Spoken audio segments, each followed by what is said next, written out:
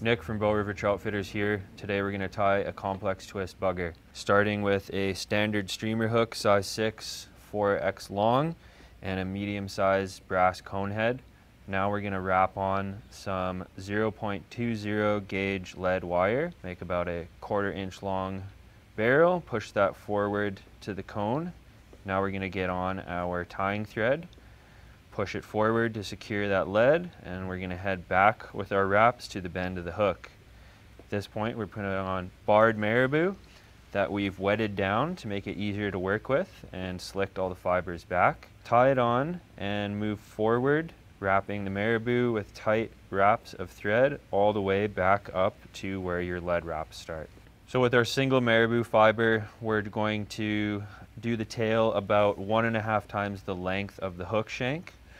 Give it a nice amount of flowing action in the water, and we're just going to wrap that back up forwards to our lead wrap. Once we're there, I'm going to clip it off tight to the shank, and we are ready to head back to the bend of the hook with our tying thread, and we're going to put in our crystal flash. You'll take one full strand of crystal flash, fold it in half again, wrap that around your tying thread, and then holding it directly up, once it's hooked on, tie that in right on top. Trim it to the length of your tail and you're good to go. Now we're going to do the body, which consists of a schlappen feather and some of our Palmer chenille. So first we're going to take a schlappen feather, select a nice uniform width one, strip off the webby fibers at the base, and then using our fingers orient the fibers from the tip downwards to where the base is. Once we do that, we're going to lay in a piece of Palmer chenille the same length on the outside of the schlappen, and now we're going to tie them in and get ready to twist them together. So now that the feathers are tied in at the tip, we're going to go ahead and grab our Loon Gator Grip dubbing spinner with the alligator clip attachment. Clip them together and we'll just spin it clockwise.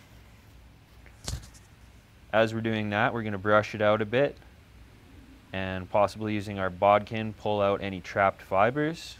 And once everything is oriented nicely, we'll go ahead and wrap or palmer that onto the shank of our hook. And with every wrap, we're going to grab the material we've already put down and just pull it backwards so none of the fibers are trapped and splayed out at awkward angles.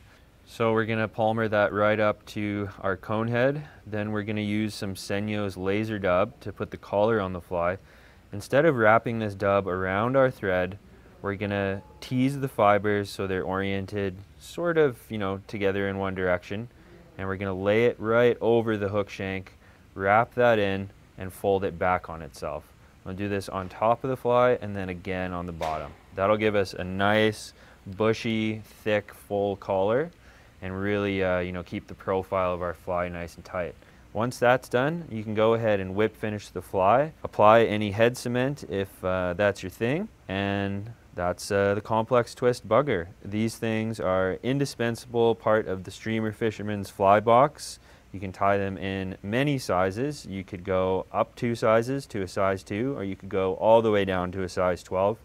The schlappen gives an incredible lifelike movement in the water. This fly is deadly on the swing or can be stripped. In the smaller sizes, this would make an excellent secondary fly on a streamer rig.